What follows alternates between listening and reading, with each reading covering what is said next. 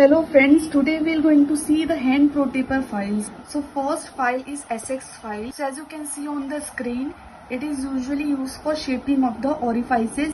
It is the first file used after the K file. We have to negotiate the canal with the help of 20 or the 25 K file. After that, the first file which we are going to use from the hand Protaper is the SX file, and it is used for shaping of the orifices. Then we have to move towards S1 file, and it is yellow in color, and the full form is shaping file 1, and it is used to prepare coronal part of the root.